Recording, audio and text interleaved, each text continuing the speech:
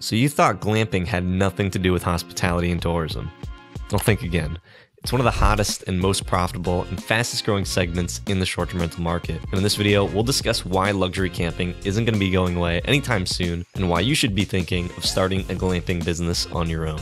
Now, what is glamping? Glamping is a hot new trend in the adventure, wellness, and ecotourism. The word is a portmanteau, or a blend of words, which is glamour and camping, which was first floated in the UK in 2005 and rose in popular use and was formally added to the Oxford English Dictionary in 2016. Glamping is where travelers enjoy the benefits of staying close to nature without losing their creature comforts. People want to get out of the city and experience the outdoors, but still want to be comfortable and even luxurious. Glamping provides that privilege. Accommodations offer a host of amenities, from fully functional kitchens to private showers, plush beds, solar-powered lights and heat, Wi-Fi, AC, and even chef-cooked gourmet meals. Lodging structures come in a plethora of types, from pods to domes, bell tents, covered wagons, teepees, yurts, tree houses, and now the all-too-familiar tiny house. The success of a glamping business really depends on a variety of factors: its location, unique structure, and luxe amenities and services it offers. Those within driving distance from major cities have a bigger potential for high occupancies as well. Now, these are the top 9 reasons why you should start a glamping business. Starting a glamping business is a great alternative to the traditional vacation rental home renting. It's a highly untapped niche that is finally being noticed, with demand rising globally and savvy investors, big and small, scrambling to meet it. The industry is still in its infancy though, especially in the US, where it began to take off only several years ago. Compared to Europe, where it rose in popularity as far back as 2007. There's a lot of space in this niche, and the pie is big enough for everybody. It's actually the perfect time to jump in right now. Consider the potential that a glamping business offers. Number 1, the market is booming. The global glamping market was valued at $2.35 billion in 2021, and it's projected to grow to $3.4 billion in 2022, rising to more than double that by 2023 to $10.6 billion. In the United States, the glamping market size was valued at $463.7 million for 2021, and it's expected to reach a revenue of around $1 billion by 2024. It's estimated to have an annual growth compound rate of 13.9 over the next decade.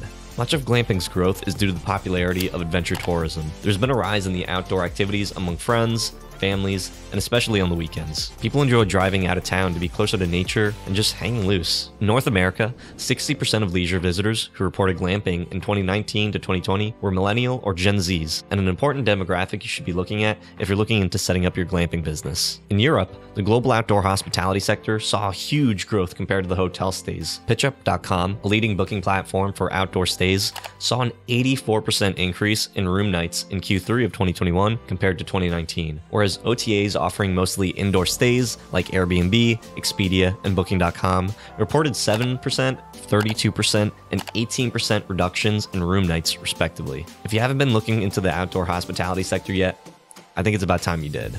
Number 2, it needs a lower startup capital and has a very high ROI.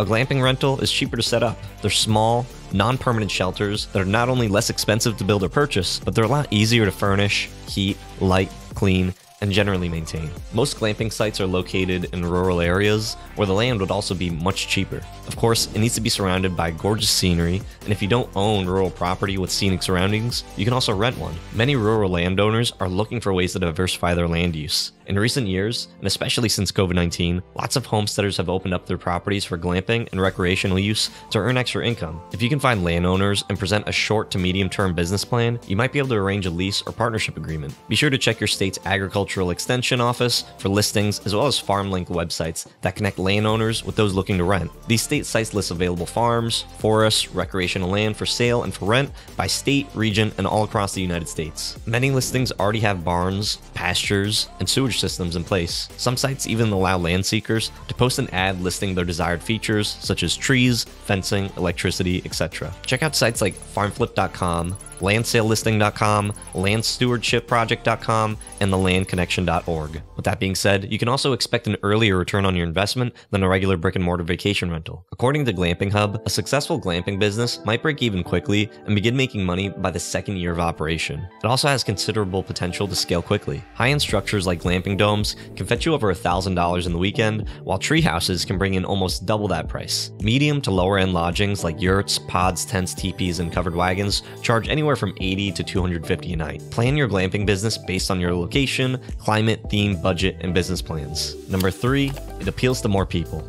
glamping draws a wide array of markets. It's not just limited to niche sectors like outdoor, fitness, and wellness. Unlike urban-based vacation rentals and short-term rentals that cater mostly to business travelers, glamping accommodates and encompasses a whole slew of demographics. Couples, groups of friends, millennials, families with young children and old, the list really goes on. Glamping is kid-friendly. With the great outdoors within reach, youngsters have a lot of exploring to do. Kids, tweens, and teenagers can put their phones down, or at least leave them at home, go exploring all day, and still enjoy the creature comforts at the end of the day. And that's why it also appeals to folks of varying ages, comforts, and income levels. It's for people who want to be outdoors but don't want to pitch a tent or pump an airbed. It's for the savvy, well-heeled adventurer who wants to be close to nature but still enjoy a warm bath, a plush mattress, and a safe space from all those creepy crawlies. If you're already hosting several properties and want to diversify your market and geographical reach, glamping is an area that you can definitely look into for expansion. Number 4, it's environmental friendly and sustainable. Ecotourism is also known as green or ethical tourism, and it's one of the fastest growing tourism sectors. A 2021 study by Virtuoso found that 82% of travelers want to travel more sustainably in the future. That same year, Booking.com launched its Travel Sustainable Badge program to lead the industry in showcasing a wider variety of sustainable stays. And as of April 2022, more than 100,000 properties have already been recognized globally for their sustainability efforts with that badge. Needless to say, glamping is the hallmark of a sustainable and responsible tourism. As mentioned already, glamping structures are often non-permanent and easily collapsible. They leave minimal impact on the environment as compared to a resort, hotel, or multi or single family lodging. Their eco-friendly features are very compatible with glamping and can be integrated very naturally. Accommodations can be built from upcycled, refurbished vintage structures like wagons, airstreams, shipping containers, and unused barns. Solar and wind power can be harnessed, and dry or compost toilets can also be set up. Nature-centered activities can be offered locally, and locally sourced food can be served. Number 5, it's less restricted. Without as many HOA, neighborhood, and city rules and ordinances restricting your operations, you can run your glamping business with more freedom than you can in the city. You should keep in mind, though, that many rural communities have their own basic land use and zoning restrictions, so you have to be sure to familiarize yourself with them. Number 6, it's experiential, which is a hit with millennials. More and more tourists are looking for unique and memorable experiences, particularly millennials. Millennial and Gen Z, often glued to their phones, they're always on the lookout for things to share, comment on, and like on social media. Glamping affords them that privilege to be able to update others on what they did over the weekend and rave about something cool and different. Many in the Gen Z group are already lifestyle travelers. They're digital nomads, and their population only ballooned these past 2 years when corporate America was forced to work remotely due to COVID-19. Ever since, and in spite of the lockdowns, people have found all the more reason, inclination, and time and freedom to go on vacations. Weekends extended to workations, where business hours turned into leisure weeks. After all, who doesn't want to stay in a national park and still be able to enjoy a hot bath, a plush mattress, and a built-in kitchen, all fitted in a romantically lit, air-conditioned, privated pod, without being stung again by those nasty, creepy crawlies. Glamping is very experiential. It allows people to do things and go places, be active, be sensory, immersed, and be surrounded by the elements, all while remaining cozy at the same time.